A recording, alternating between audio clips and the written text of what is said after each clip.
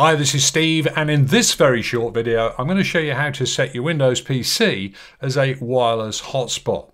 So if you've got your Windows computer connected to Ethernet, so you've got a nice fast speed on there, and maybe you want to connect your cell phone, your iPhone or your Android device so that you get a better wireless connection when you're sitting at your desk, this tutorial is definitely for you.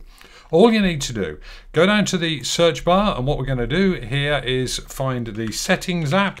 So I'm just going to search for Settings there and open up the Settings app. From this point, it's really easy. What we do is we look here for Network and Internet, click on that, and here we'll see Mobile Hotspot. Turn this setting on, click over here to the right arrow, and that will open up the extended properties for the mobile hotspot. So you can see here the name of my computer and the password that is set here.